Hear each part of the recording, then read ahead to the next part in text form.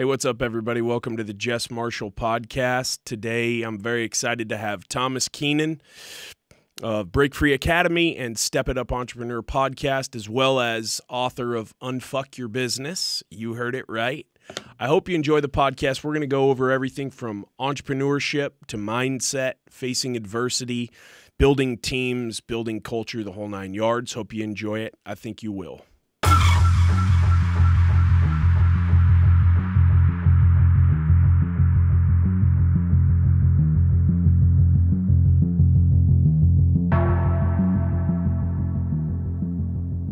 How long have you been doing the business coaching thing, and did that start with you reaching out to somebody, asking them for their help? It's cool that you asked that question. So I started as a client at Break Free Academy. Cool. I had my own business, GPS tracking installations. I talk about it in my book. We installed technology into fleet vehicles. Did that for a while, and I was like, hey, we were working with a coach in New York, making some good progress, but I wanted something else, something different. And I was in this crazy guy's Facebook group. It turns out to be Ryan Stewman. Yeah, that sales talk. Yep, sales talk and sales pros, and he's off his rocker. And like, dude, I'm rough around the edges, New York guy, kind of speak my mind, and I'm just like, what the fuck is this guy talking about? And dude, I went up signing up. I get into his low entry level program, spend like $3K to get in, and start doing the work. A couple months later, I'm on a private jet with this guy. We fly down to the Bahamas for a one-day mastermind. End of the event, he's like, dude, he goes, I can help you make a lot of money. He goes, and he like just dropped this game plan out. And he laid out all the numbers. This is what it's going to cost. This is how we're going to do it. Blah, blah, blah, blah. And I'm like, oh, shit. It really isn't that difficult. Yeah. And he's like, I've done this about a bunch.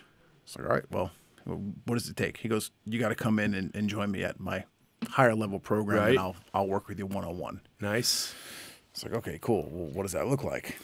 So it wound up being a $30,000 investment over and above what I had already put in. Yeah. And I was nervous. Like I had never spent that much money in one shot. Did you write a check for it? Did you have to go get a loan? Went and I put that sucker on a nice platinum Amex. Yeah, get those fucking miles, man. Yeah, those points. So I was a Delta Platinum Amex. I had Delta status. Hells yeah. That's awesome. That's baller right there. Yeah, so it was cool. Did that, and it was a 12-month long program, 12-month commitment. Right around the 8th month mark, I had completed everything. I had written the book. Book was bestseller. I was being called in to speak on stage in front of people.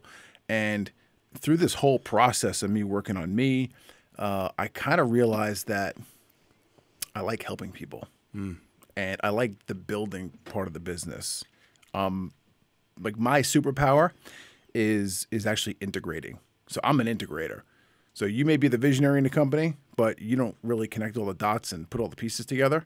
I'm the guy who comes in behind the visionary and says, okay, we need to have this talk to this talk to this. This is the workflow we're going to put together. We're going to make this more efficient.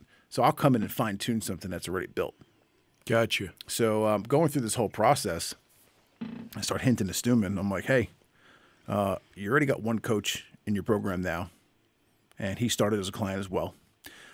I'd like to do that, and I know I'd be good at it. And I'm kind of doing it for free anyway now. People in the lower levels of the program reaching out to me, hey, I'm interested in writing a book. How do I do it? Yeah. What's the marketing behind that look like? You know, or is BFA worth it? All the time. You're closing deals for them yourself. Yeah. Yeah, so people are coming to me, and I'm giving them a good word and then just kind of handing them off to the sales team at BFA. And those guys are loving me because I'm just giving them free leads left and right. Man. Sold jobs. Yep. Yeah. So I guess, you know, a couple months later, Stewman hits me up and he's like, hey, man, you want to come coach my people?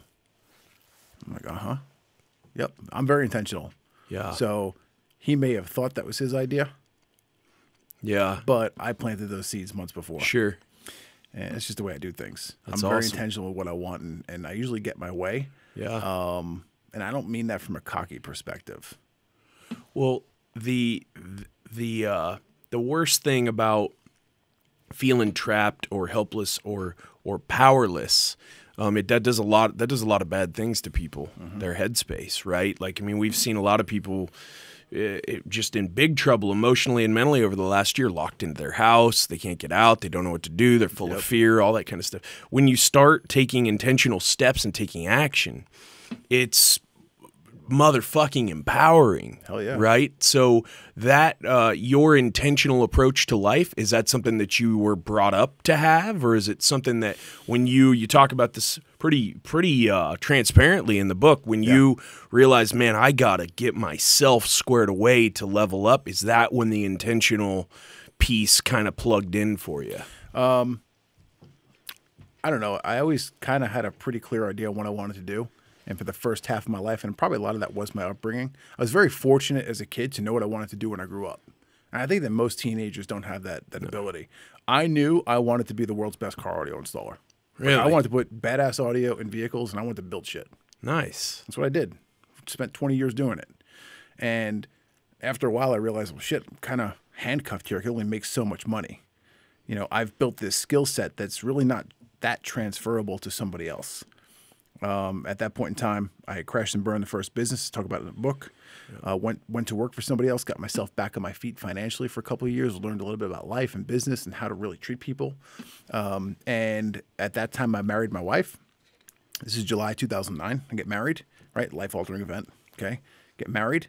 That's July. September 2009, I partner up with a gentleman, and we kick off Top Class Installations, which is our GPS installation company. I spent the first 5 years in that business just kind of lollygagging along. Yeah. You know, I wasn't married. I was married, had no kids, no real responsibilities other than 2 cars in a driveway, a house, and a dog. That was it. Sure. So my wife is like, hey, I'm not getting any younger here. We're going to have kids or what? So we went down that road. Tried, nothing, tried. And boom. She comes back one day and she's like, hey, I'm pregnant. Awesome. It's kind of what we've been trying for. Yeah. We actually planned this, unlike a lot of couples. And I actually like my wife still to this day, which is cool. There you go. Yeah. That's a perk. Yeah. So we find out we're having this daughter who's coming into the world. And I guess it's my wife's pregnant now, maybe 3, 4, 5 months. And it was like a lightning bolt fucking hit me. And that right there was like, hey, dummy, it's time for you to grow up and become an adult and start taking things seriously. That was when I said, okay. Because now I realized it's not just me, the wife, the 2 cars in the driveway, and the house and a dog. I have this little person that's coming into the world that I'm responsible for. So if we keep up at this pace, like, it's just not going to work. Right. So rubbed my partner the wrong way, real big time. He's more old school, didn't want to, like, hey, shit's working fine, let's not rattle the cages. Sure. And I'm just a much more progressive person. So went out there, you know, looked into, hey, who can we hire to help us grow this business? Who can we hire to teach us how to set goals and how to systematize everything? And went out there looking. We settled on this dude named Richard. I worked with him for a couple months. And I'm a big proponent of a theory called stepping stones. Like you go in, you step on this stone, you absorb the information and like the talent from that person or situation. And what happens is your weight gains and you start to sink that stone. As that stone sinks, you have to pivot and move and get on to the next one. Interesting. So it's kind of like, you know, you have like flyby friends in life. Yeah. You know, it's just the way it is. And Richard served his purpose. He came in, and the first thing he said to me was, if you're going to work with me, you're going to read. I hadn't read a book since high school. So here I am, 35, 36 years old. I read every instruction manual, installation manual, technical manual that had to do with car audio, alarm systems, remote starts, and vehicle electronics for the crap we were installing. Yeah. Other than that, no books. no books. So, you know, first excuse that comes to head is, well, I don't have time to read. And he's like, well, how many hours a day are you sitting in your car? Like, well, shit, let me calculate it. So start doing the math, and we're in the GPS tracking industry, so tracking device in the car, and I start collecting all this data. And over a couple of weeks of time, I get this data, and I start laying out projections, and I'm doing on average 36 to 40,000 miles a year in my car. Okay, not that much compared to what some people do, but how many hours is that? So now this is where I figure out, oh, I can get back time. Audiobooks, let's go. So I started doing audiobooks like crazy. And I got through that first book, and it just relit the learning, or relit my love of learning is the best way to put it. Awesome. Yeah. And I never stopped since then. That's really cool. Yeah. The absorbing A book, listening to it's a little different than reading it Totally. off the page. Did you ever have to loop back and read something you listened to, go back and kind of freshen up by actually reading it on a Kindle or out of an, yeah. Absolutely. That's interesting. Yeah, several. I got a couple key books that I actually said, oh shit, that book was so great in audio. Let me get the Like, physical give me an example. 10X rule. Yeah. There's a tax book. Tom Wheelwright is the author. Okay. He's one of Robert Kiyosaki's guys, Rich Dad Poor Dad series. Tax-Free Wealth, it's called. Cool. And that was a book where I learned a lot about, structuring entities and why and how to put the money and not put the money. Sure. Still be legal and ethical. Yeah. But also, legally put some money back in your pocket instead of sending it to Uncle Sam. Right. So I learned a lot on that book. So much so, man, it caused a shitstorm. My partner and our accountant at the time. Really? So I went to our accountant, had a meeting. I was like, hey, this book is telling us exactly what to do. Yeah. And this old school accountant's like, what the fuck is that? It's like, I'm not doing any of that. It's like, okay, cool. Have a nice day. Do you find that one of the fastest litmus tests to figure out if you're like-minded with someone is to talk about their ability to adapt and pivot and change and all of that? Because those people who are set in their ways, I don't vibe with those people. Not at all. I vibe with people who are always looking for a better way. Yep. I need a better. I want to train harder in the gym. I want to be a better husband. I want to be better at business. I want to be a better brother, son. All of those things. I'm not just satisfied with where I'm at. Yep. When you first start coaching an entrepreneur, a business owner, you coming right at them double barrel with, hey, we're gonna do work, and if you don't do the work, it isn't gonna work. Yeah, so there's kind of a double-edged sword there. So, A, it's not my business, so I can't tell them to get the fuck out. Okay, I can, but yeah. And the whole thing is here that I know that a lot of people that come into our organization don't necessarily come in for the online training, don't necessarily come in for the coaching. They come in for the networking ability. So there's certain people where you're like, okay, cool, I get it. You're already successful. You're doing some massive things already, and you're here more to interact and network with the group rather than get coaching from me. That's cool. However, I'm still going to check in on you every so often.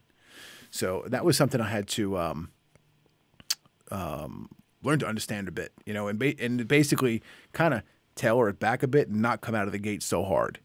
Because, some people just say, hey, I want to drop 40, 50 grand, come work with you guys, but I'm not looking for, the run-of-the-mill package that you're offering everybody. And then there's certain clients who come in who are like, hey, every 2 weeks, I want my call. No problem. I'm there for you too. Yeah, that makes sense. It seems like you're maybe an early adopter of this whole mentoring, coaching thing. Like when you're young and you're starting your businesses and you're working in them, are you like, man, I think I know what I'm doing, but I think I could be doing better? Everything. And it goes back earlier to my blue-collar days and working with my hands. Gotcha. I would go and I would read and I'd learn as much as I could myself. I would then go and apply as much as I could myself, and then I would say, I've got myself to like the max capacity that I can bring myself to. Now, what else is out there that's going to help me go to that next level? So say you're a finish carpenter. Yep. You can learn on the job, but when you are sitting at the feet of and helping a master carpenter is when you learn all this stuff you had no idea it was even possible, right? Exactly. So real world example. I graduate high school at 17. I'm already a certified mobile electronics installer. Nice. Okay. I got certified before I graduated high school, which is a pretty wild story. Yeah. And then Go-getter? Yeah. Yeah. I'll give you the quick version of it. I was not a good student in high school. I love learning, but I only want to learn what I want to learn. Gotcha. And like testing in school, it's not really me. Yeah. So I have to take an elective in order to graduate. It's the last semester of school, and like, if I don't do this, I'm not getting out of high school, or with a diploma at least. So I got this teacher, Mr. Gargiulo. I'll never forget the guy. And I was put in his class. It was a technical drawing class. Bro, me and a ruler and a pencil, I still can't draw the straight line. So like, this is just not for me. I'm never going to use this. I know I'm not going to use what I'm learning here. And here I've got this big old book, this MECP study guide. And in the back of the book, it says you can leverage or use a librarian to proctor a test and you can become certified. Like, dude, this is before the internet. You know, this is a mail order book. There's no online testing or anything. So I didn't realize at the time, but I was actually selling my teacher on becoming my instructor for this and making this happen for me. So I sell this guy on this. He goes to the principal, gets the green light. He's like, cool. So he put together some curriculum and whatnot. And my final exam was the MECP, Mobile Electronic Certified Professional test. Wow. And I passed as a basic installer. I got like a 77 on the test. Was that the first deal you ever closed? I think it was. Closing the teacher on letting you. That's awesome. And it's, it's thinking outside the box, right? Which is maybe the coolest thing about running your own thing or starting your own business. Had a guy on here who used to be in the oil and gas business, and now he's putting together a fund. They're going to build a bunch of automated car washes all over Dallas. Sure. And he said entrepreneurs are artists, right? You can make this thing whatever you want to make it. And I think that's the cool thing about entrepreneurship and starting your own thing is that, hey, man, this can be whatever, it can be whatever you want it to be. And that's exciting. What do you think, or what is it that holds a lot of business owners, like, you know, maybe myself, back from, okay, I'm going to invest in myself here? Yeah. Is it I know we can talk about abundance mindset versus scarcity and those types of things, but is it, I don't have time, we're not there yet, I don't deserve this yet? Are those all things that you see in here? Time is probably the biggest one. And if anything's important to you, you're going to make the time. That's the bottom line. You know, kind of like me, you know, reading books at first. It was important to me, so I figured out a way to get that knowledge, that information into my head. So if it's super important to you, you're not going to make some bullshit excuse. You're gonna sacrifice some other area of your life and get it done. Yeah. When you're the leader of an enterprise, the time for excuses in most cases has long since we've gotten over that. Yeah. And maybe it's just that, hey, it's time to take that leap of faith, identify somebody that you resonate with, and chase them down. What are some things that right out of the gate you're commonly finding are blind spots that these entrepreneurs, small business owners didn't see? Are there certain, are there topics or things or items that come up repeatedly and repeat themselves? What are some of those? Day one, nobody knows where their time is being spent. Ah, okay. So, you come in, you coach with me. The first thing we're going to do, we're going to have a conversation, and I'm going to set you up with a time study. Cool. And I'm going to put you through a 2-week-long time study, and you're going to hate me. It sucks. You're going to document in 15-minute increments everything you do each and every day. So it's like counting calories, but we're counting time. Correct. Yeah, so cool. I'm not talking just business. I'm talking everything you do in your life, from sitting on the toilet to using the facilities and, you know, showering, you know, how much time you spent with your wife. I don't need details, but you know, did you spend time with your wife? Did you spend time with your kids? How long? And document all that crap. So 2 things are happening here. Number 1, I'm starting to teach you how to time block, because most entrepreneurs kind of just sit down and say, hey, shit, whatever happens to me today, I'm going to just hold on for the ride. Yeah. Right? Reactionary. I'm going to put out fires. Yep. I'm going to be a professional firefighter all day. So this starts to create the proactive mindset. You're block timing and you're setting time into those blocks for your calendar. Okay? So you're being proactive here. You're learning to become that way.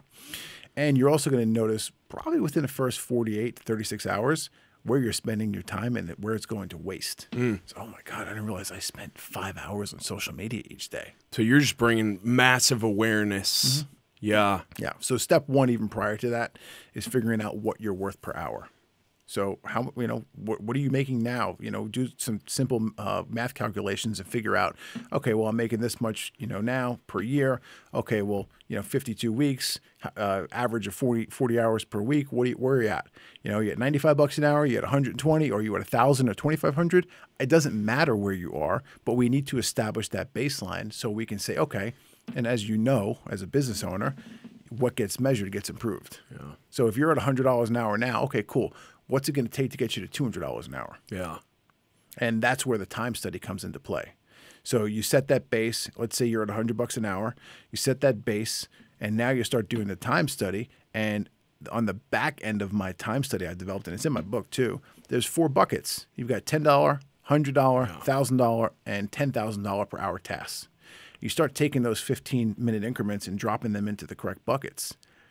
As a business owner, if you really want to get things moving and grooving, you should be in the $1,000 and $10,000 an hour buckets only. All the other shit needs to get delegated off your plate. Yeah. Do you think delegating is probably one of the hardest things for, so it's not just me? Yep. Dude, I struggle with it to this day. And is it just because when you're building something, especially before you have kids, it's kind of like it's your child, your baby, and you're a perfectionist about that. Nobody can do it as good as me. Yeah. It'll take me more time to teach you than to just go do it myself. Yeah. Wow, been down that road. those thoughts have crossed my mind. The other thing that annoys me about delegating is having to so I used to make a list of things to do. And when I made that list got accomplished and I moved on to a new list. And unfortunately, a lot of the things on that list were those low-value buckets. Yep. Now I make a list of things I delegate, and I have to follow back up and make sure all those things get done. There's a weird deal. Even though stuff's getting done, and more is getting done than when I was doing it my way, I still have this weird feeling of I'm wasting time. There's redundancy there because I'm following up. I try to work with my people a lot on them being proactive. Hey, follow back up with me. I shouldn't have to chase you for this. I give you something to do it, hit me back with a progress report just so I know we're good. That doesn't always happen. And obviously, everything's a growing process. Do you really wrestle with business owners on the delegating piece? Yep. Because in order to delegate properly, you've got to document. And I think that business owners overall they hear the word document and they say, oh, fuck. And they get scared. Paper the file. Yeah. And it doesn't, listen, this is 2021. You do not have to document by writing or putting together a Google Doc. Sure. Shoot a fucking video, please. Ah, beautiful. There's a free software called loom.com. Okay, you can basically record up to 5-minute long screen share videos. So camera's on you, shows a little picture of your face, shows your screen. So if you're doing something in some kind of software, go in there, record that bad boy, and save the file and send it to somebody. Gotcha. So we started doing that. I started doing this at Top Class before I exited that company, but we did it over here at Break Free Academy. We actually had some of our team members go in who were experts in a particular software. Hey, go in there. I need you to basically lay out everything that a new sales rep needs to know when they come in here. And we built an online training platform for our in-house sales team that they go through when they come in. That's awesome. They're all Loom videos. Yeah. Wow, that's very handy. I never even heard of that. I guess that's the advantage, right? When you're talking to somebody who's been there, and you're not having to spend all this time to crack the code. The code's already been cracked. Yeah. Go to the source, figure it out, solve the problem.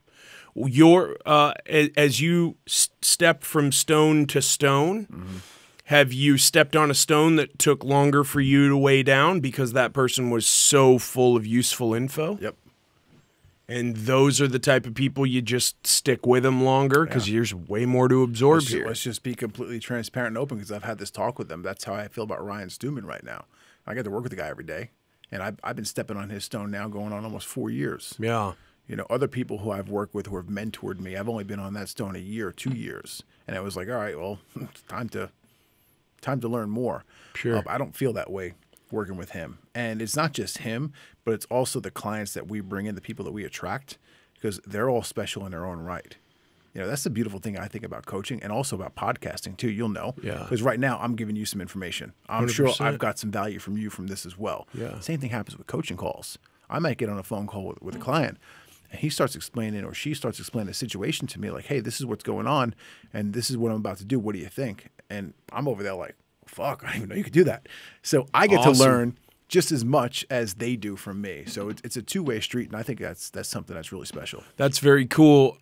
Is this a myth that needs to be dispelled, that if you're not in the same space or vertical as me, I can't learn as much from you? 100%. Because if you were coaching me, would do the time study, I don't know what else you'd do, maybe come to the office, whatever, shadow me or send somebody to shadow me and by doing that, you're going to dissect and you're going to start finding all kinds of blind spots that I don't even know are there. Yep. And that it doesn't matter if I am a mechanic, doesn't make a difference. A roofer, an attorney, an accountant. Yep. Business is business. It is. And you don't level up till you can scale. And there's barriers to scaling, as we all know, because we all have tried it. Yeah. We've all read 10X, Sure. right? We all know that's what is supposed to happen if you want to own your own jet, right? But it's easier said than done. 100%. So I come in as a coach to Break Free Academy, and good old Stuman says, "All right, you got your first client." All right, cool. I'm all excited. He hands me this woman named Jessica Stroud. She's an insurance agent. The fuck do I know about insurance? Sure. So I'm like, oh man, like I can't tell this guy, like, this one's not the one for me. Like I don't really have a choice, and I don't want to say, hey, the first one you're sending me is really not what I specialize in. Here I am. I'm thinking I'm a service-based business expert, and that's it. And it's like, all right, well, let me at least get in a phone call with this person and see what's what. So I get on a call with Jessica. We click immediately, and I worked with her for almost 2 years. Wow. So much so, and she's done so much, and she's evolved so much as a person in her company that she's now one of our coaches at Break Free Academy. So it's really cool to see it go full circle. That's awesome. I think that's a testament to to the program, right? That you were a client and now you are helping run the thing. Same story with her. That means the thing works. If it didn't work, you wouldn't have moved to Dallas. I mean, welcome to Texas. Yeah. But hey, listen, man, I didn't come here for Break Free Academy. A lot of people think I did just because the timing was that way. You heard of 75 Hard? yeah. Okay, so I go through 75 Hard in May of this year, 2020. Cool. I was kind of tired of sitting on the couch drinking beer and eating Oreos all night to 3 in the morning. Right. Especially with quarantine in New York. Yeah.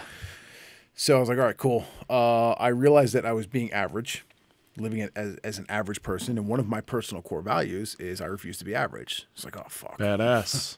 So I realized this. I'm being average. Like, okay, I've known about this 75 Hard program for quite some time. Now's the time to do it. So I do it. I go through it. 3 days into it, I get like a lightning bolt hits me again.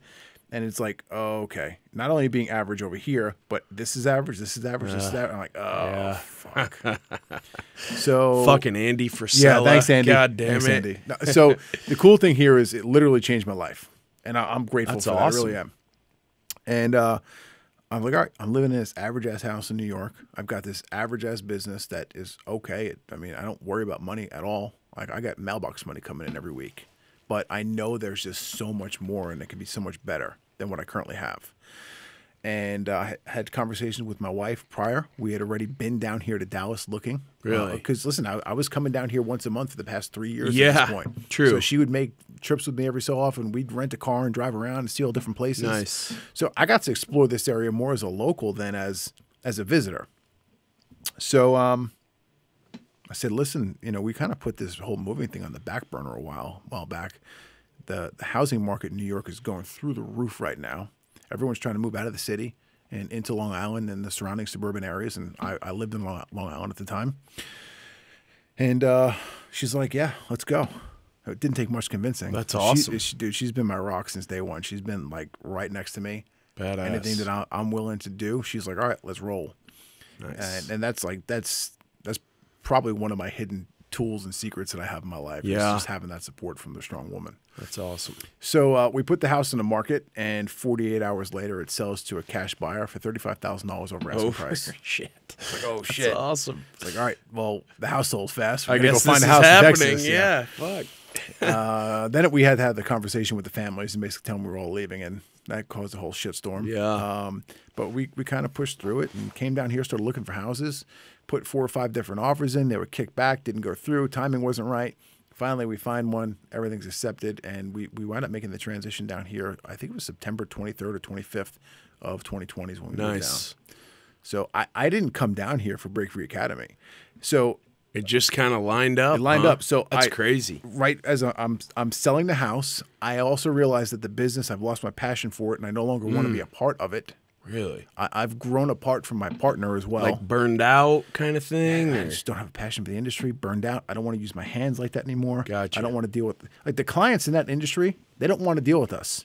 They have to deal with us. Gotcha. So you get on the phone with somebody, and it's just like, hey, yeah, cool, great, just come do your thing. Get So the fuck out of my super hair. transactional. Very transactional. Yeah. There's no real relationships being Gotcha. built. So I decided to get out of there. I start that whole process, start getting the business valuated, start getting, legal contracts in place and negotiating with my partner to an agreement that worked for both of us. And when I got down here, hit up my attorney and said, fire up the new LLC, and we got that one here, Step Up Academy, which then became the new podcast name, rebranded the podcast there, and was literally building my own version of Break Free Academy. That's what Step It Up Academy was for. Gotcha. And I'm sitting in my home office cranking away in October on a random Wednesday afternoon. My phone rings, and anybody who knows me knows I don't answer my phone. Yeah. Like, unless you're on my calendar, Right. I don't answer my phone. Good. Good. There's always that fucking guy who follows you everywhere who's Yes. trying to sell you Fuck. the warranty for the Jeep you owned 5 years ago. Yes. I don't have 30 minutes to tell you I'm not interested. Yes. Yeah. Yeah. So it's a phone call, and it's one of the team members over at Break Free Academy, Christine, who's our CFO, and she's like, "Hey, any interest in coming over here working with us?" Wow. I'm like, "What?" It just came out of left field. I wasn't expecting it. I was like, "All right, listen, I'm not saying no, but let's all have a meeting, conversation here." Long story short, a couple weeks go by. We have some conversations. We come to an agreement. And I basically committed to Ryan. I said, hey, man, I'm going to come in here. I'm going to start November 1st. You have me the month of November, the month of December. So we're going to date before we get married. Because, listen, I pull in over 6 figures a year coaching your clients here. We've got a good thing going there. Yeah. Okay. I can always fall back. I know I can handle myself in my own business, but I don't want to ruin our relationship and then have all of this crumble and have nothing left. Sure. So he's like, all right, that works. Start small. Yeah. So we date before we get married. It's the analogy I like to use there. And come January 1st, things are fucking kicking ass and moving and grooving. We pulled a couple $1 million more into the company. Wow. Just by coming in and systematizing, grabbing that low-hanging fruit and saying, oh, again, similar to you, the business owners, a lot of times, and people in the business, you get there and you're so close to it because you're doing the work. Yeah. But it takes someone with that outside perspective to come in and say, and this is why coaching works. The outside eyeballs look at your business and say, oh, there, and there. That's what we need to do now.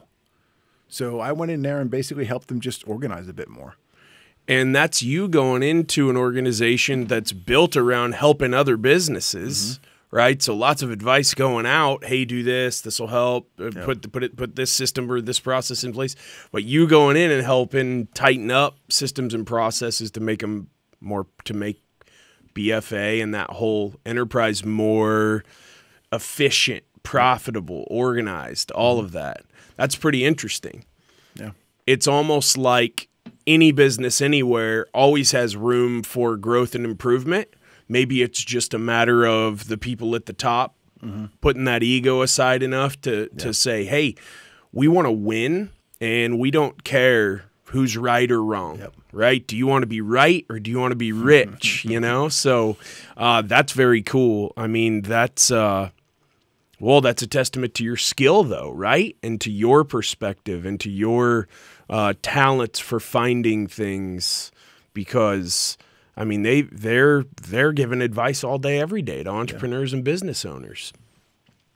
In your experience running businesses, so every business, whether you're selling a good or a service, is going out of business without sales. Yep. Is talent more important than culture, or is culture more important than talent? So you get a talented kid comes in, this guy can sell everything, but he's got a bad attitude. He's me first. He doesn't buy into the ethos. Boom. Yeah. We don't even, because maybe the rotten apple doesn't spoil the bunch, but we're not even going to risk it. Always. Yeah. Yeah. In my experience, I've hired so many times for skill. Yeah. And that person comes in, they're a badass at what they do. They're not coachable. You can't tell them, hey, this is how we do things here, and this is why. They don't give a shit.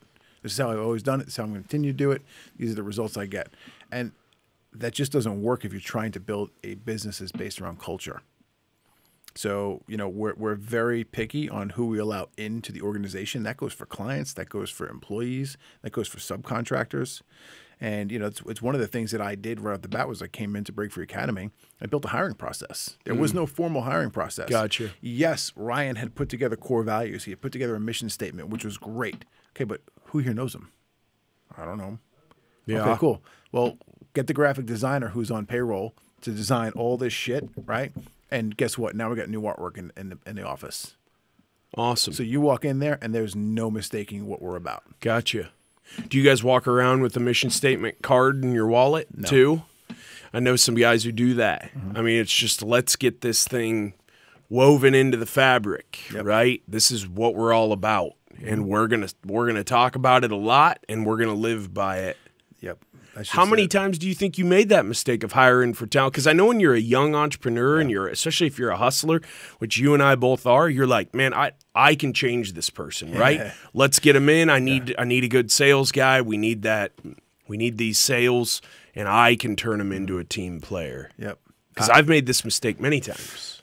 I struggle with it more in previous businesses, especially in the service-based businesses or something that required a skilled trade. Because, it's like, shit, I don't have time to hire, a greenback here to come in, and then it's going to take me 6 or 12 months to get this guy up to speed. Yeah. And every time I did that, though, those were the baddest guys on the back end if you put the time into them. Oh, yeah. But a lot of times, like, oh, shit, we just landed a $400,000 project, and we got to get 10 techs on site by Tuesday. What do you do? Yeah. So you got to go out there and choosers. Yeah, right. So hey, I'm not letting this opportunity go. So you fill those seats as best as possible. So, a lot of times what we would do is we just go in and hire subs. The problem with that is you're spending more money going out. Those guys cost more money than if you were to hire an employee. Really? Especially, coming from the GPS tracking industry. Yeah. You're hiring a guy who's literally your competition, does the same thing you do. And you say, hey, man, I need you to come in and give me help with this. All right, cool. I want a day rate of this. Sure. So this guy's going to want $750, $800 a day. Meanwhile, an employee is going to cost you $250, $300. Right. Yeah, that's very interesting. I know, you read about the best, the most cutting edge, innovating companies, and they always talk about culture. Yeah. And obviously, like you were saying about reading, if it's a priority to you, you make it a priority. When you're going out to hire people, are you in your old businesses before, even when you were coaching, were you doing more attracting or were you doing more recruiting, trying to get clients or even people to work for you? Because there's a difference, and is one bad and one good or not, or maybe there's a balance between the two? Yeah, I think this is where we use and leverage social media heavily. You constantly got to go out there and tell people what you do, and you don't always have to tell them everything. We use the 80-20 rule, posting on social media. So 80% of the content is to educate or entertain the person, and then the other 20% is for you to pitch your shit. Yeah. Hey, this is what I do, and it doesn't always have to be so direct. It can be, hey, while at Break Free Academy today, we had so and so came in the office. Cool, and you just kind of mention those hints. But you start doing that enough and you start staying consistent with it. It's a power move, okay? So power moves take a long time to play out. Yeah. All right. Versus a force move. A force move, we can move this table and I can push it against the wall right now. All right. But we're looking for a power move, and they take a much longer time to see an ROI. But what happens is you start attracting the right people by putting out that consistent message over and over and over again. So, and this applies to sales, because to me, hiring is the same thing as selling. Yeah. Marketing and hiring are identical. So you put out the right message long enough, you're going to push away the wrong people. You're going to attract the right people. And we take hiring and basically make a funnel out of it. Sure. So you come in the top of the funnel, just like you would if we were selling you an online course or a coaching program. Right. And then we start filtering you through. We start asking you to do very specific things. If you don't do those very specific things, you've already self-eliminated yourself. Yeah. Gotcha. Yeah, I mean, if you can't do a couple of these real simple deals, then you're out on it. Is it Zig Ziglar who came up with maybe the axiom or the quote, as soon as you start helping other people achieve their dreams, you will achieve yours? And that seems like maybe part of your core values. Yeah. You really want to help people. You got burned out on the other business. You're doing the coaching thing that really does help people. Do you feel more fulfilled doing it? Totally. I mean, do you feel, is this, are you doing, you wake up every day stoked about what you're doing with your life? Yeah, I wake up every day and immediately pop out of bed. It isn't like I'm laying in bed for an extra 15 minutes or hitting that snooze. And part of that is my trainer. He'd come by and just grab me by the throat and drag me out of bed. But no, seriously, it's definitely more fulfilling for me. I love what I do. And even if it wasn't attached to Break Free Academy, I like the fact that I'm able to wake up each and every day. Even this right here, I come in and we have a meaningful conversation. Yeah. Like this podcast we're recording here is going to go out on many different mediums, and it's going to impact and help other people succeed in business. Yeah. That's my purpose. Why I'm here. That's So awesome. that's why when you reach out to me and say, hey, come on the podcast. Yes, it wasn't even No, man, you responded so yeah, boom, fast. let's go. I was like, fuck, all right, thank you. That's awesome. No, I do appreciate it because I reach out to a lot of people, and you know, sometimes they'll message back, sometimes I won't. I follow up a lot though. I'm a follow upper. that's that sales game right there. Yeah, brother, absolutely. What do you have some as you've developed and as you've worked on yourself? You've mentioned that a couple times. Do you have some atomic habits? Have you read Atomic Habits No, by I haven't. James Clear? It's great. Do you Gonna add to have the some list. habits that you've put into place that you can tell that now that 100% of my time is not just grinding, but I split it up and I've got free time and I sleep better and I train. Can you talk about some of those that have changed your life? You talked about 75 Hard, and that's kind of what that whole program's about. Yeah, a lot of it is. But 75 Hard gives you the freedom to kind of get that done whenever the hell you want, as long as you get it done within the time period you're awake. I started getting structured with my calendar. That's about 5 years ago. Hired a trainer in New York, right? And basically said, hey, I want the earliest appointment that you can give me because I'm a night owl by nature. It's kind of how my DNA rolls. And I know that I'm living an upside down life. But if I come in and I'm your first appointment, if I'm late or if I don't show up, I'm going to fuck you and every other client behind you. And morally, I can't do that. Yeah. So I went in there, started working the first appointment, and dude, it sucked. getting Like up that what early. time were we talking So about? I was in the gym with her at 6 a.m. Oof, yeah. So now here we are, fast forward 3-4 years, whatever it is, and that's my normal routine. I'm up at, and I'm a big fan of morning routines. All right, like my morning routine is structured, and if I'm not in that routine, I feel off. So 5 a.m. is wake up. Okay, I leave. So 5 a.m. to 5:30, I'm kind of waking up, let the dog out, take a pee, go start make a cup of coffee. I always hop in the shower first thing in the morning. Right, and this seems kind of weird because I go to the gym right after. I actually shower before I go to the gym. Yeah. And it's more to loosen my body up and kind of just Sure. get a little flex going on. You know, Gotcha. just start to move a bit. Yeah. 5:30, I'm out the door. I'm at the gym by 6. Yes, I do have a 30-minute drive to the gym. It's ridiculous. bummer. But I love the guy, so it's the only reason Yeah. I do it. So 30-minute drive. I go there. He kicks my ass for an hour. Are you looking at your phone at all during that session? First, so here's the deal. I'll backtrack here a second. That's a great question. And I was going to say, do you look at your phone when you wake up? Yeah, Or first do thing you I do. wait? Okay. So here's what I do. Because a lot of people say, don't look at the phone first Yeah. thing. I look at the phone first thing for one reason and one reason only. I write down 5 things I'm grateful for. Gotcha. Okay. After that, the phone is away until I'm in the car. And when I'm in the car, the phone goes on a magnetic holder. Okay. It's plugged in, got my CarPlay going, and I'm listening to a podcast or I'm listening to an audiobook. Gotcha. So that's the 30-minute drive to the gym. I'm now working on my mindset, working on my brain. Go to the gym. I spend an hour there, work on my body physically. 30-minute drive back home, back to the mindset, working on me. I'm not listening to music. It's a podcast or an audiobook. That's it. Okay, so now come in, and this is now, I get back from the gym. It's 7:30. From 7:30 to about 9 o'clock is my time with the family. Okay. I'll go sit in the couch, I'll have a protein shake, take my vitamins, hang out, see the Nice. kids. So I'm in the office by about 10 o'clock every day. So I leave the house by 9:30. In between there's obviously the shower, clean up, get out the door. But even if I get sidetracked and I have to get into that reactionary state and I'm putting out fires all day at work, or a client's coming in, I got to take that client out to dinner, I've already put the time into the family. I Gotcha. don't have to worry about, oh shit, I'm leaving the kids hanging tonight. Sure. Yeah, you got it. You don't want to say got it out of the way, But you prioritized it. Yeah, It's one of the most prioritized. important parts of your day, and you knocked that out right at the beginning. Yeah. What about, you're looking at the phone to write down the things you're grateful for, because being grateful is part of the path to joy and happiness. I mean, I think most successful people would say that. Are you answering it? I mean, like if you see, no.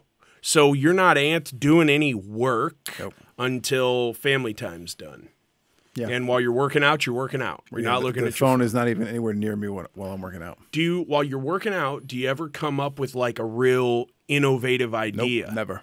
Really? No, it happens for me in the shower or while driving. Okay. Interesting. Yeah, a Because hot-ass if you shower will ask do a it. bunch of people that, they'll all tell you something different. Yep. I get crazy. I go on walks and I come up with crazy shit. I'm like, man, I'm a fucking genius.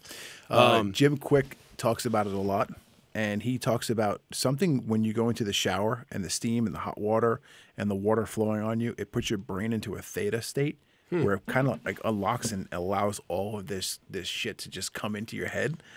And that's where it works for me. And it happens different places, different times. So you're not listening to something while you're in the shower then? Nope. Shower's silent? Just the shower. Interesting. Yep. I listen to stuff while I'll have to try to get into the theta state. That sounds very interesting. Does faith play a role in your life? I think it does a little bit. I'm not a religious person. Grew up Roman Catholic. Got through the whole thing, communion, confirmation, got married in the church. But wasn't really ever, I would say, so religious.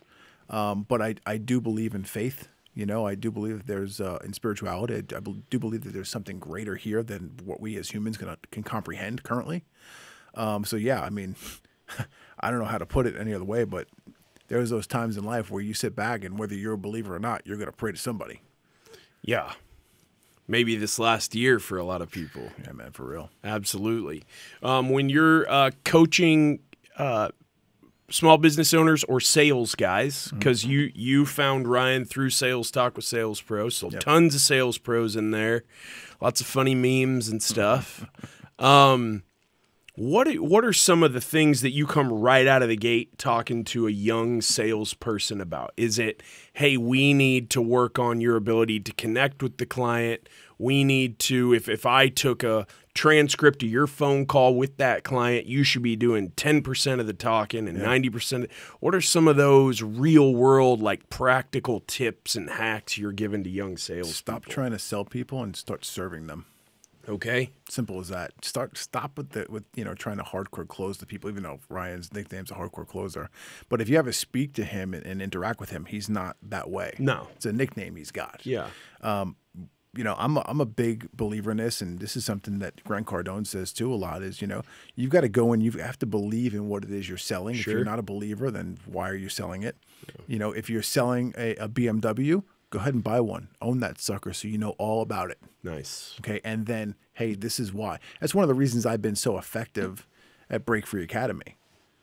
I'm a believer, and I've been through the process as a consumer first. Yeah, from stem to stern. Correct. So people come in and say, hey, what's your opinion on this? Well, I'll give you my honest opinion. Dude, I told you when we first started this, I'm open, honest, and transparent with everything. Yeah. So someone comes in and they ask me, hey, is this the best program for me? Well, let's have a conversation first. And when we're done with this conversation, I'm going to point you in the correct direction. And that all stems back to my car audio days. Because someone would come in with a car and say, hey, I want this gear because my buddy just got this in his F-150.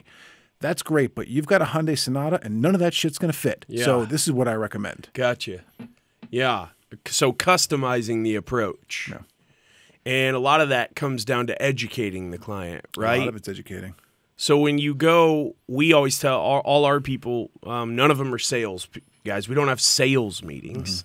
We go into and we try to help the client understand the entire process, and we tell them all where all the pitfalls are. Yeah. Like, this is bad's gonna happen here, something bad's gonna happen here. We know because we do it 1,000 times a year, and what we're gonna do is help bridge over those bad parts. And at the end, there's no close. It's just, hey, we hope we've presented you with the facts and the info that helps you make the best decision for you. If that best decision is us, we'd love to help you out. you hear tons of gurus talk about, you know, the key to building an audience is bringing value and things like that. And those are pretty words and stuff like that. But what are some practical ways to bring value? Let's say just to some of the young guys who watch this and reach out to me on their social media platforms. It's more than just quote cards, right? And it's more than I don't know, shirtless gym selfies. What are some practical ways to bring your audience value? Tell stories. Ah, Tell stories about what you're experiencing right now. You know, hey, this is the experience I just had, and this is the lesson I learned from it, and turn that into a long format style post. gotcha. So again, you're educating your audience, and speak to them as if it's you. Let's say a month ago, 3 months ago, or hey, you know, the consumer or the client is in this situation. Speak to them as if they're in that situation right now, and try to help them out. That's what someone's going to connect with. That's going to attract people into your organization too. If you're trying to attract talent into the organization, what's something that you, at your ripe old age of whatever it is now, would tell yourself at 17 when you graduated and closed that teacher on that elective? What's something you'd tell yourself? Don't stop reading ever. Really? Yeah. The reading thing's a big piece to you. Yeah, I think I'd be light years ahead if I had continued reading from high school to now. Is that a regret? No, I'm not really one with regrets. Everything kind of happens for a reason, and I am where I am today because of what has happened. I shouldn't say happened to me, because everything happens for you, not to you. There you go. That too. Yeah. But yeah, I wish I had done things a little different, but I wouldn't say it's a regret. You know, I learned a lot of valuable lessons very quickly when I started my first business. You know, kind of just threw myself in the fire. I was like, hey, let's figure it out or Hey, that's die. the best way to learn, man. Yeah. Shoot. Yeah, man. When you start something and you're grasping, maybe throwing up one of those Hail Mary prayers because you got to make payroll or something like that, you learn pretty fast that shit gets real in the business world, and it gets real fast because numbers don't lie. No, they don't. Listen, man, more than one occasion, I've had to go to my personal savings account and withdraw money to cover payroll. Bet. You bet. I'm sure you have too. Absolutely. And anybody who says they haven't is full of shit. For real, in my opinion. Yep. I mean, I agree. The mindset thing, the happens for you, not to you, all of those things. I find that mindset's not something that most people are just born with. It's something that they forge, right? When you forge something, you get it really hot, you hammer it, you put it in water, you do it again. They curate, right? Curating. A curator at a museum takes care of all of the exhibits, makes sure they're all clean up. You protect that. You grow it. The mindset piece to you is obviously, you know, what's brought you to where you are now. Yeah. Where did that all start changing? When that first lightning bolt that you explained it earlier hit? Was that kind of where? Yeah, I think a lot of it happened, you know, from my upbringing as a kid, and just, you know, I'm half Puerto Rican, half Irish. Okay. And my Puerto Rican side of the family is the real hard workers, right? And I had these two uncles who were just hard asses. They loved me to death, and they would do anything for me. But when it came time to work, there wasn't playing around. No, we're here to work. Gotcha. And those dudes like literally worked my fingers to the bone as a kid, and that started Just to manual ingrain. labor. Yeah. Yeah, it was all automotive related stuff, or Gotcha. you know, doing some home projects, construction wise, and you know, I learned and had that hardcore work ethic just instilled in me at a young age from them, and that carried me through to a certain point. The lightning bolt hits me. My first daughter comes into the world, and it's like, all right, well, now it's time to start sharpening things, and through the reading is where I start forging that mindset. And you know, if you read enough, and all these damn books that all, if you look at them deeply, they all say the same damn thing. They do. Okay, just in a different format, and some people jive with one versus the other. Sure. They all say to get around a good, solid group of people. You know, the 5 people who you surround yourself with influence you the most. It's no bullshit. Yeah. And when I started intentionally, okay, there goes that intentionality again. When I started intentionally getting around the right people and putting myself into the room where I wasn't the smartest individual, that's when things got good. Yeah. The intentionality around tracking down a mentor or tracking down a business coach. You know, when you bet on yourself and you make that decision in your life, I am my best investment. Yep. You know, no ego behind that, but just no one's going to do this shit for me, man. No one's going to put the work in for me, do the reps for me. Ask Steve Kuklo. Yep. Does someone go lift those weights for him, then he plugs a USB in? Doesn't work that way. No, man. He goes and grinds it the fuck out. Yep. I mean, it's just a fact that when you bet on yourself, your life changes.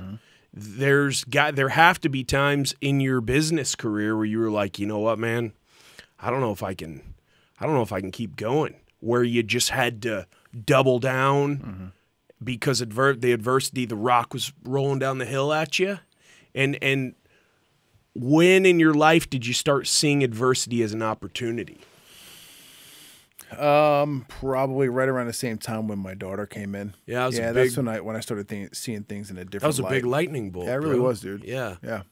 That's cool. Yeah. You know, it wasn't like, oh shit, we got a problem now. I was like, okay, cool. What's the problem? How can we go and fix it? Sure. You know, a lot of reading unlocked that too. You know, Grant Cardone talks about it heavily in 10X. You know, it doesn't happen. Nothing happens to you, happens for you. So, you know, hey, if I was driving over here today and I got rear-ended, it's nobody else's fault but mine. Not even the guy who rear-ended me. I could have left the office 30 seconds later or 30 seconds earlier and avoided that accident.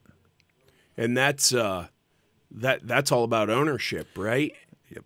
I'm going to own my piece. I'm not going to blame anything on other people. Yeah. Have you read Extreme Ownership by Jocko? Yes, yeah. sir. I mean, there's a there's a hell of a lot to be said about how our society and culture might change if people started to actually take extreme ownership. Yeah. Could you imagine what this country would be like? I almost can't. No, I feel like I cannot. Yeah. I'm 42. How old are you? 41. I mean, no, I don't think I can. I don't think I could wrap my head around that if that was to come to pass. Yeah. Because there's so much. It's not my fault. It's your fault. Pass the buck. And it seems like a lot of us who are entrepreneurs immediately gravitate toward each other because we're in an ultimate accountability environment where the buck cannot be passed. If the buck gets passed, we go out of business. That like-minded piece and getting around people that you're like-minded to, were there times early in your entrepreneurial career where you felt like lonely, like I'm on an island? Still. Yeah?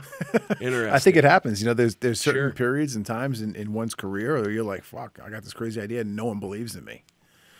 And, you feel lonely. You know, entrepreneurship is like the biggest roller coaster in the world. Because one day you're at the top and you're high as a kite. It's like, oh my God, this is amazing. Things are going great. And literally 3 seconds later, you could be at the bottom because someone called you and said, hey, I hate to break it to you, but something got fucked up. Right. And you feel like the loneliest piece of shit in the world. Yeah. I mean, it is a massive roller coaster. It's hourly, if not, like you said, secondly, right? That it's going great. We just made this sale, or we just brought this promising talent on, and then over here this person's leaving, or it's a tough deal. Back to the culture thing. How do you instill that major team ethos into a team that's already built or an organization that's already built? Is that tough? Is that something that you tell some of your people you coach, hey, some of these people who you started this thing with, they're not going to be with you because you're going to have to draw a line in the sand and go, to grow, we have to do this. Yep. If you're not going to do this, we're going to move on without you. Sure. Yeah, totally. You know, basically, whether you have a culture, and I say culture, let's just call it core values. Whether you have your core values documented and written and everyone on the team knows about them or not, they're there. It's up for me, and part of what I do with my coaching is help you discover and figure out what those values are. You know, what are the values that you're unwilling to waver from? They're non-negotiables, and we need to help you extract those out of your head. We'll put them on paper. Okay, you want to get a little fancy, we can put them on the wall. But that's where a lot of people stop. That's where I see a lot of big corporate companies. Oh, we got core values on the wall. Groove, fantastic. Right? Does your team know what they are? Are you coaching your team members on, hey, this is a positive reason? You live this value by doing X, or hey, you fucked this up because you didn't live up to the value of this. You have to use every moment. You have to turn it into a coachable moment for your team. And it's that constant, and it's almost like beating a dead horse. You know, that's what it seems like after a while, but you have to constantly just banging the drum. incessantly, hoping that it's going to be absorbed sometimes. Yep. And even team meetings. Yeah. We fire up every team meeting. We read the core values. Really? This is what it is. That's cool. Yeah. So we have our quarterly meetings. We get together, and the first thing is we stand up and say, these are the values. By the way, just a reminder, even though they're on the wall and you guys get to see them every day when you come in the office, just want to remind you why these are the values and how we live them out. Sure. What are some of the common traits that the best of the best that you've coached or you've come in contact with as you've been rubbing shoulders with all these entrepreneurs? What are some of the common traits of those really high level? I just met with one before I came here and met with you. Yep. Were these really high level guys? What are some of those common traits those guys and gals? Communication. Okay. I say it's probably the top one. They're just really good at They can communicating. communicate like a motherfucker. You know, and some of them are short, brutal, blunt, but they tell you exactly what it is. They don't have time to waste. Sure. And I like that personally myself. It's kind of how I roll. Yeah. Let's get right down to business here.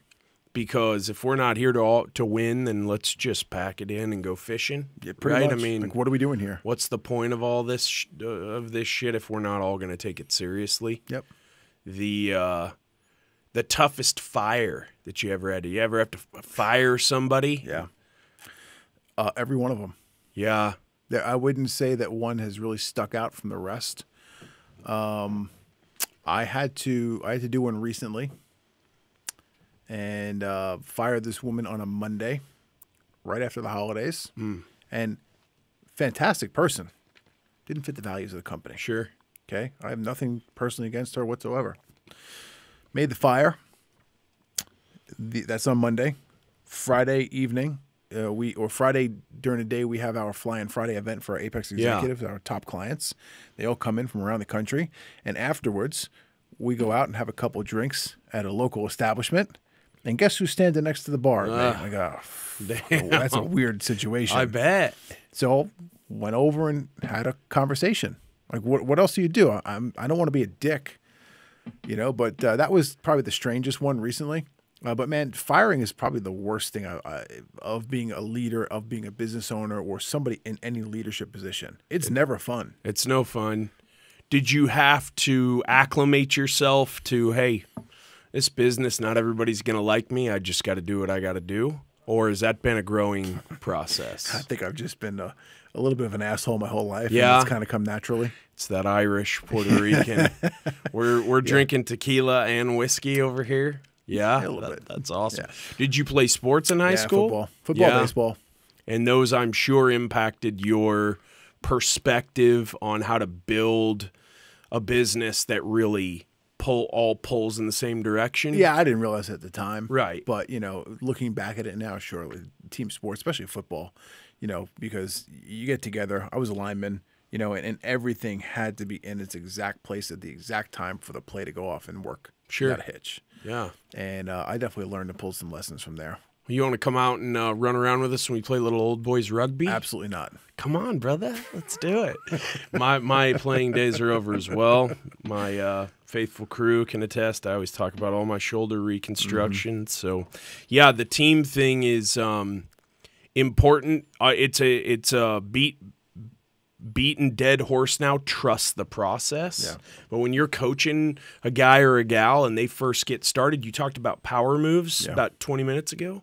It's gonna take a while to turn this battleship. Are you talking to them about, hey, you got to be patient, right? But let's also have a sense of urgency. Sure. So we know it's going to take a while, but let's, like Elon Musk says, let's turn that 10-year goal into a 6-month goal, and you're going to accomplish way more that way. How are you helping coach? Business people want results right now. Yep. Hey, I gave you $30K. I want to see a result now. What are you doing there to kind of guide them and say, hey, this is going to take a minute? A lot of people come in and they start seeing results pretty quickly if they do the work, which is pretty cool. So the process that we have in place does work. 12-month-long commitment. The online coaching portion of it, so the online course, is a 26-week course. So the intention is you come in, you watch one video per week, you do the homework, and they compound on each other. So week 1, you come in, you watch the video, do the homework. Week 2, you do the homework from week 1 again, and you watch the video and do homework from week 2. And this is a compounding effect. So you're actually starting to build this. We call it building your machine. It's the name of the course. Okay. You're building this machine, and this machine basically becomes this online marketing source for you. It's showing you off as the attractive character. It's showing you off as the expert in whatever it is you are doing. Yeah. Whether it's, the authority. You're the authority. Yeah. Whether you're a coach, whether you're a contractor, whether you're an insurance agent, doesn't make a difference. We're going to build you into that attractive character. So, like, again, we were talking, you don't have to go out there and say, hey, come buy my shit, buy my shit, buy my shit. Right. You're going out there and you're talking about what you do, and people start sliding into your DMs, sending you text messages, emails. So we basically teach people to build this like catch-all net where you're omnipresent and you can catch these people and these leads coming in from all these different directions. Your that character becomes a funnel of its own. Sure does. It's just bringing people in. You're also building a personal brand. Yeah. Yeah, that's going to have residual lasting value to you as an entrepreneur. Whether you maybe sell that business that you're currently working on and in. How often are you telling guys, hey, you need to work on your business, not in your business? All the time. Break down Cliff Notes version what that means, because that's a lot of gurus say that shit. That's one of the whole reasons I have the damn time study I put everybody through. It's in my book too. Yeah. Okay. So for $7.99 on Amazon, you can get it. Yes. You go in there and it's a 2-week-long time study, right? We discussed it earlier, but that time study is showing you those low dollar activities, that $10 and the $100 an hour buckets. Those are all tasks of you working in your business, not on your business. Okay. The $1,000 and $10,000 an hour tasks are you working on your business. So working in your business, you know, if you're a roofer, are you getting up on the roof and swinging a hammer? No. Guess what? You're working in your business. Yeah, if you are, you have problems. Yes. You know, same thing for a plumber. Same thing for an attorney even. You know, so just because you own the law firm doesn't mean you have to process every piece of paper in that firm. Sure. So this whole technician theory that I use applies to all of that. Yeah. No, I think that's really important. I think that's where losing the forest for the trees, if you're working, if you're an owner operator, can be really tough, especially if you got a few enterprises going. Can you talk a little bit, because this is another guru, like often used phrase, you got to have multiple streams of income. Sure. And when I see young dudes doing that, they're not focused on one thing. They're not Robert Greene Mastery. That's an awesome book. I'm sure you've read that one. They're not mastering anything. Yep. So they don't even have one solid, you know, stream of income. And then they're over here trying, I'm going to go flip a house. I'm going to go flip a car. I'm going to sell ammo on Facebook. And if we just hold on, if anybody has ammo, please connect with me. I have a plug for you at the end. I found it. It's an amazing plug. Is that a myth and a misnomer? Yeah, people just don't get focused. You know, bottom line is this, and this is just like a cliche saying that I'm sure you've read in a couple books, but you got to keep the main thing the main thing. So what's the main business you have, right? And you also have to get pretty clear with yourself, too. If that main business you have is something that you cannot get to work, well, then you're going to have to go find something else to do, buddy. Sure. I hate to break it to you. Yeah. I was watching Shark Tank the other day. Gives everybody the wrong impression of how to get an idea funded. But it's a good show for kids. Kendra Scott, are you familiar? The jewelry gal? Yes. So she started, I think she just sold that thing for 500 and something million. Yeah, it's crazy. She started out making hats. I'm going to bet everyone's going to wear hats again, she said. And the hats weren't selling, and they still weren't selling. Years and years, she's spending savings to keep this shop open.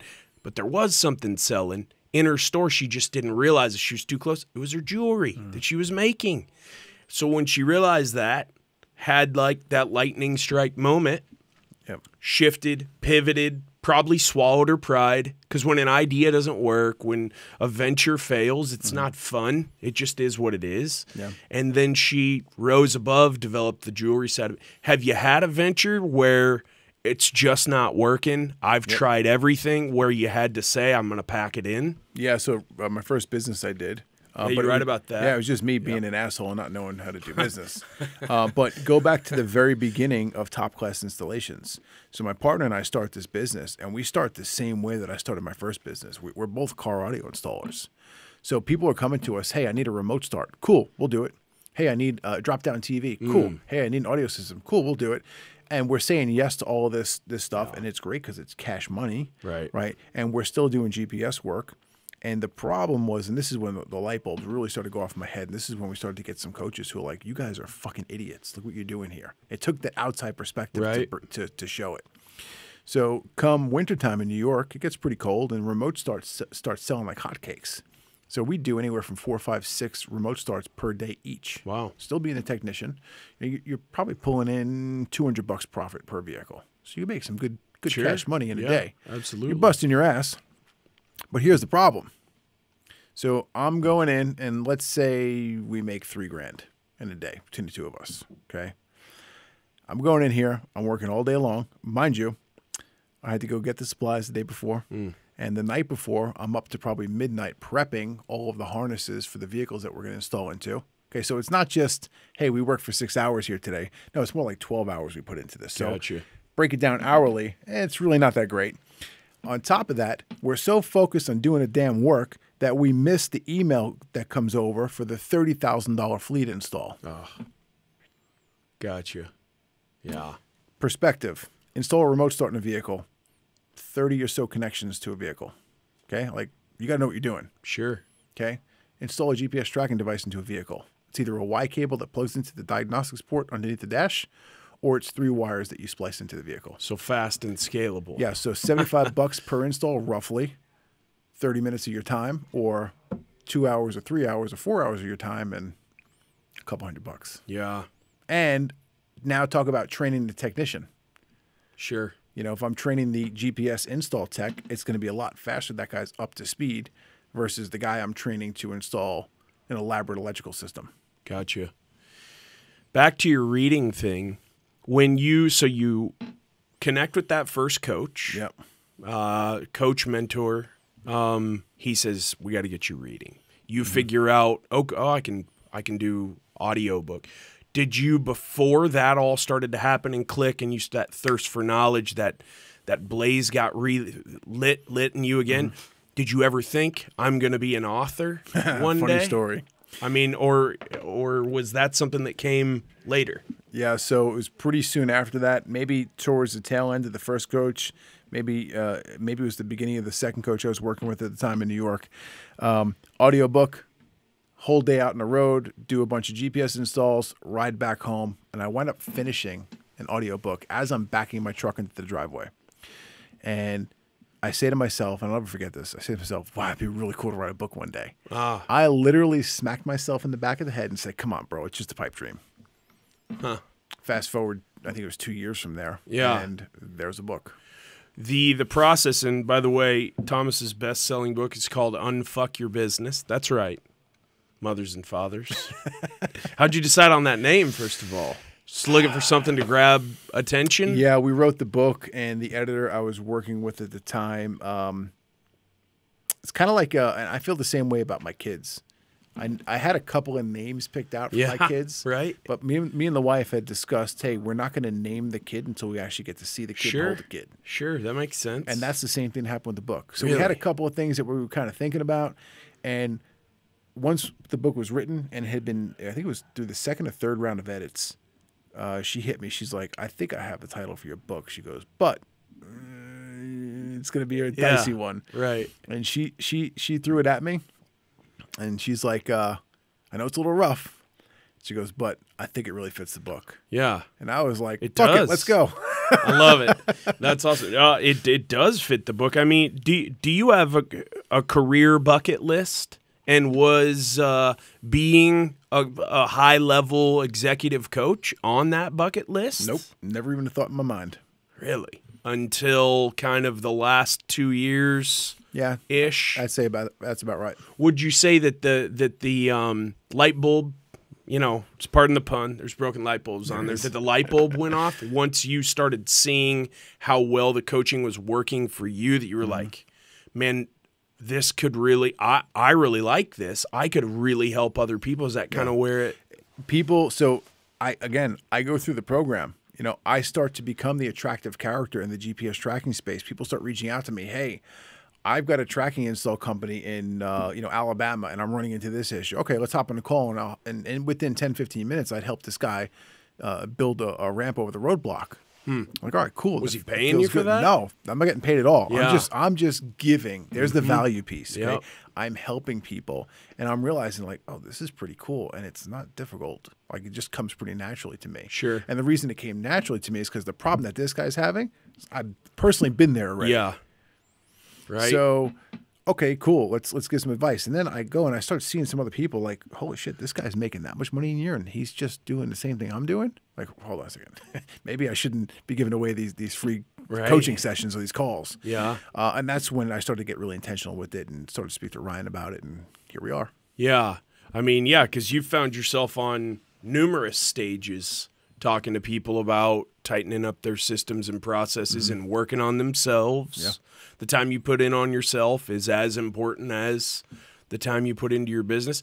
Do you find that the more free time, like what we were talking about right at the beginning, the snowmobiling on motocross bikes, hunting, things like that, help you and give you clarity, and you get ideas and revitalized to the point where without that now you would not have the success that you do on the work side? It's mandatory.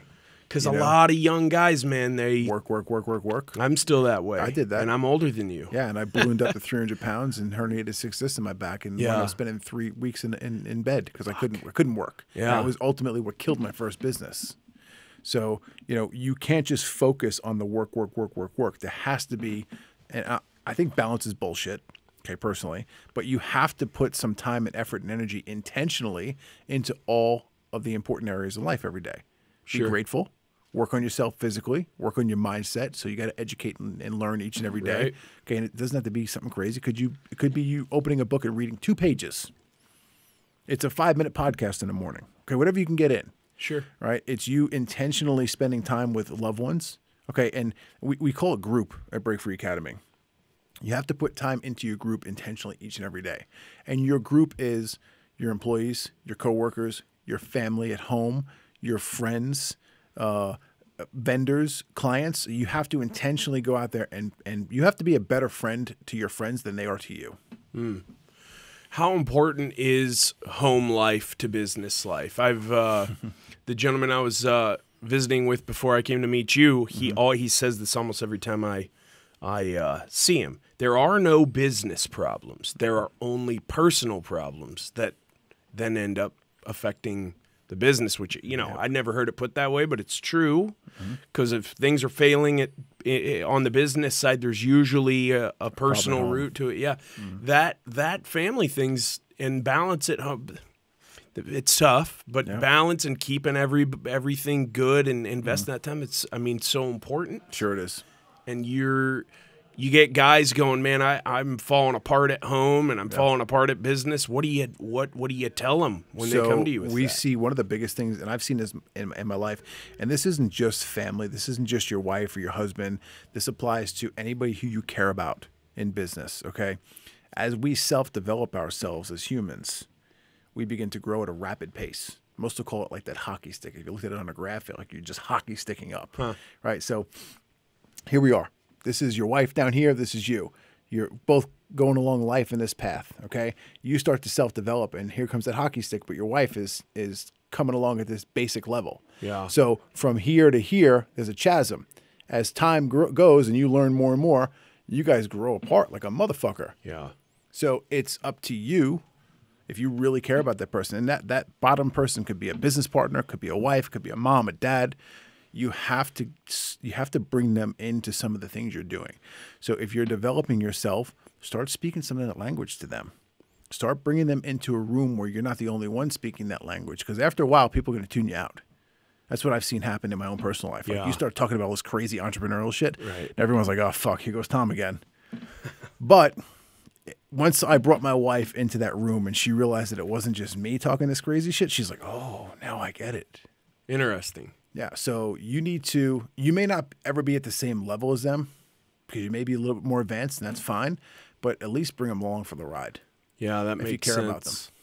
How important is it to you, and this is a part of the mindset thing we were talking about earlier, to stay positive, and that the words that come out of your mouth and the words that you write or text or email are positive at home and at the office? Because I'm sure you've read the 4 Agreements. It's a short but great book. That black magic, those dark words, that negativity, man, what comes out, it can damage. Is that something you're super intentional about? Yeah. Even when the chips are down, maybe you're still speaking positivity. Yeah, I find that I'll go in a little dark hole for a bit. Just being completely honest, transparent. Everyone has their days. For sure. Okay, and we call it the reset period at Break Free Academy. You have to realize, like, oh shit, something's going on here. Okay, reset, take a minute, refocus, maybe take 10 minutes quiet, go in a quiet area, do some breathing exercises, and kind of figure out what the hell's going on here. And when you reset, then come out of it and say, okay, enough with the negativity. Let's kind of flip the switch here and keep it on a more positive level. Another thing that I've done, again, it's all about intentionality, is you kind of you have to audit your circle. So you've got a list of friends, family, relatives, people who are just around you on a daily basis. Write them down on a list, and I play the stoplight game with them. Red, yellow, green. If they're negative people, most of the time, they get a red light. If they're kind of in the middle, they get a yellow light. If they're positive, good vibe humans, they get a green light. And this is probably one of the shittiest, most difficult exercises you'll ever go through as a person. Yeah. Okay? The people who have the red light next to them, you need to intentionally either eliminate them from your life or stop spending time with them. The problem here is that for most of us who are entrepreneurs and looking to become the most elite versions of ourselves, that the people we care about the most sometimes fall into that red light zone. Yeah. High school friends, moms, dads, aunts, uncles, brothers, sisters. So it's a real tough pill to swallow when you realize the people that you've surrounded yourself with the most have all been negative influences on you for the last 5, 10, 15, 20 years. Do you ever see where that hockey stick takes off and then this never, and they just end up having to go their separate ways because there's just not a like-mindedness there anymore? They're not. One of the reasons I exited my business. Gotcha. When you're running your own business, there's a lot of stress, right? A lot of anxiety. What are some ways that you've combated that in the past that haven't been super healthy and sustainable, and some ways that you now... Drinking alcohol. Yeah, man. And eating food. Yeah. 2 things I love to do to this day. But I do realize that I can't drink 12 beers a night and eat like a fat bastard and expect my business to thrive the next day. Yeah. Yeah, I mean, booze is a depressant. Sure it is. So if things are going bad and then you take a drink, you feel better for a minute, but then the residual is the back end of that is ugly, right? That's something that you just realized yourself, like, this isn't serving me. I got to take a different route. It really hit me, and we spoke about it earlier, come May of this past year, and just kind of sitting in quarantine at home and eating and drinking more than ever. Right. And it's like, oh shit, like this isn't good. I have a choice here. I can go down this path or this path. Sure. I can either continue drinking the Coronas and whatever else is in the house and eating the Oreos and the pizza, because New York pizza is pretty damn good. Yeah, it is. Yeah, right? It is. Or I could go to work on myself. Yeah. But in order to go to work for myself, I need to 100% commit, like fully commit.